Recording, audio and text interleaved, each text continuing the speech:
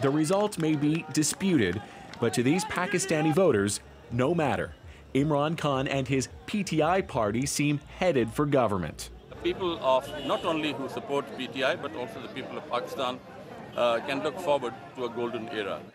Khan took a long road to get here. First, coming home as cricket world champions in 1992. No one got more love than team captain Khan.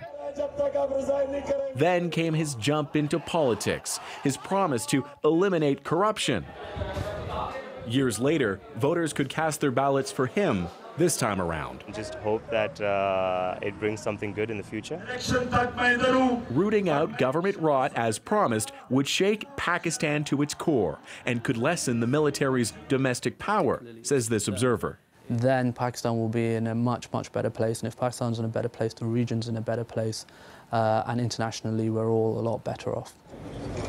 Notably missing from the ballot, three-time Prime Minister Nawaz Sharif, recently arrested and sent to prison.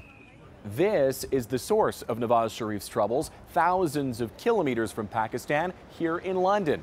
His family bought 4 luxury apartments in that building, apparently using offshore accounts, and that got him arrested on corruption charges back home. His brother, Shabaz Sharif, ran in his place. He claimed the election had been rigged and that Pakistan's powerful security establishment was tilting the vote for Khan. Ballots were being counted well into the night, but for Khan supporters, celebrations were already underway. Thomas Dagg, CBC News, London.